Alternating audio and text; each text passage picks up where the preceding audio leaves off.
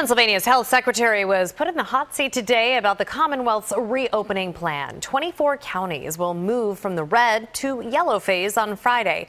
Eyewitness News reporter Matt Petrillo has more from Center City.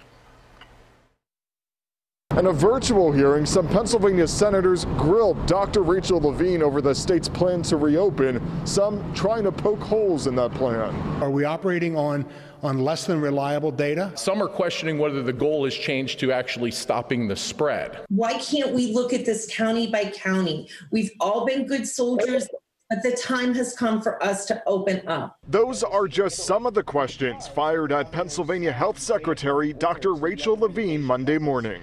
We need to make sure that we do not see an explosion of new cases. Dr. Levine maintains the state plan to reopen will be rolled out slowly.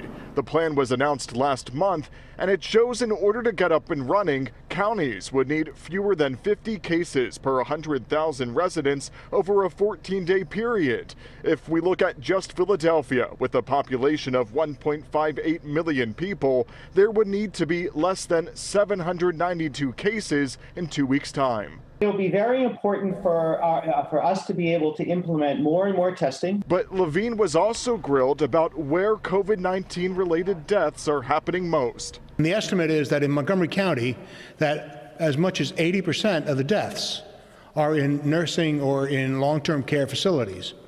So I ask you, secretaries, does this skew the data? Dr. Levine responded by saying statewide, 2/3 of deaths related to COVID-19 are in nursing homes. Long-term care living facilities are part of the counties and are included in the rates that we consider in the counties in terms of the number of cases. And Dr. Levine also pointed out counties in our area will likely open much slower than other parts of the state.